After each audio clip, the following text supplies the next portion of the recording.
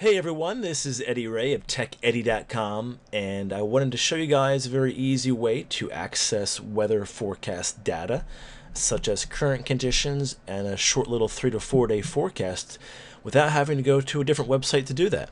If you use Google Chrome, this is a Chrome extension in the Chrome Web Store, and I typed in Wonderground, and the extension is called Weather Underground. It's a little extension giving you a nice little designed weather kind of a widget or extension, and it's very useful.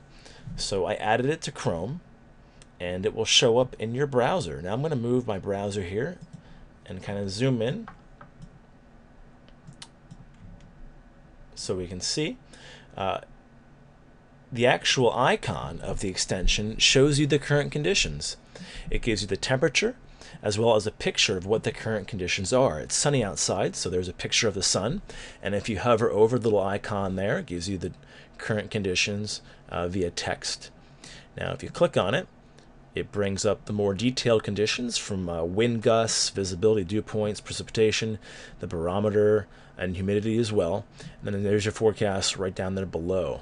So it's very handy, and you can also type in other places wherever you want. So let's type in Las Vegas. In a couple seconds, it pulls up information from Las Vegas. And this is all, again, weather data provided by Weather Underground. So it's a very useful little extension for Google Chrome. It allows you to get other work done without having to open up a new browser window or go somewhere else and navigate to a different weather site or what have you, or a search engine to type in and find your weather. It's just a very easy way to get the weather that you need and continue to get your work done that you have to get done.